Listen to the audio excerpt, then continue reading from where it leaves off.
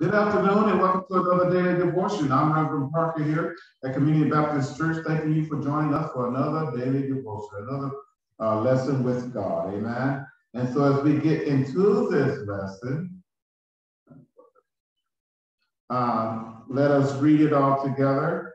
And it comes from Isaiah chapter 58, verse 7.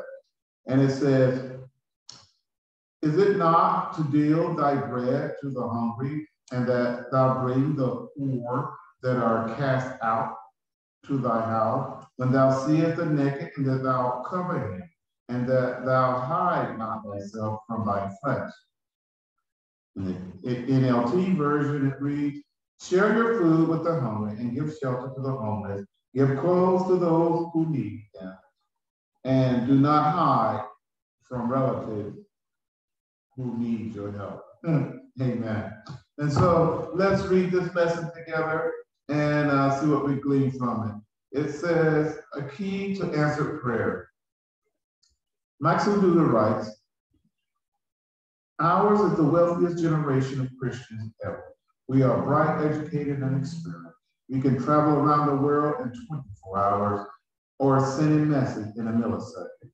We have the most sophisticated research and medicine at the tips of our fingers, Lord. We have ample resources. A mere 2% of the world's grain harvest would be enough, if shared, to erase the problems of hunger and malnutrition around the world. There is enough food on the planet to offer every person 2,500 calories of substance a day. We have enough food to feed the hungry.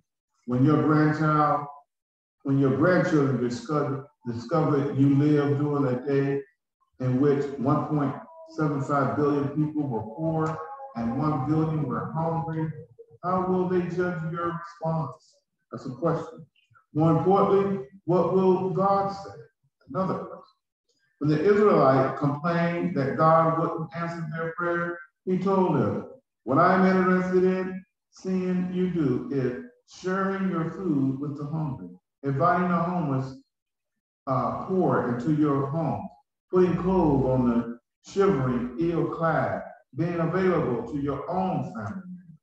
Do this, and the lights will turn on, and your lives will turn around at once. Then, when you pray, God will answer. You call out for help, and I'll say, here I am. If you're genuine with the hungry and start giving yourself to the down and out, your lives will begin to glow in the darkness.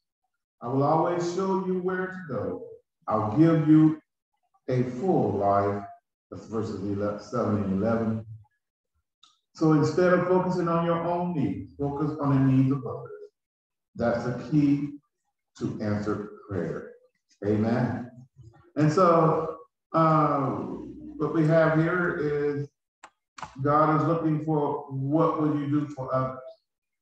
Yes, that's why we need to pray for others.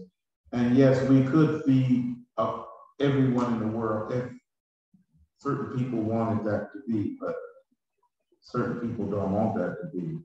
But God is able to do it. And he wants us to help out in doing that.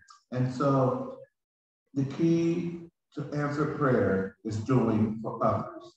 And so we need to focus on those that are not less worthy, because everybody is worthy, but those that are hungry, those that are homeless, those with mental illness. We need to be available to those who need these things, and God will answer your prayer. So that's why we need to pray for those guys at all times, always lifting them up in prayer. And so that's another great daily devotion for us all, is to love thy brother as you love yourself. That's the second greatest commandment.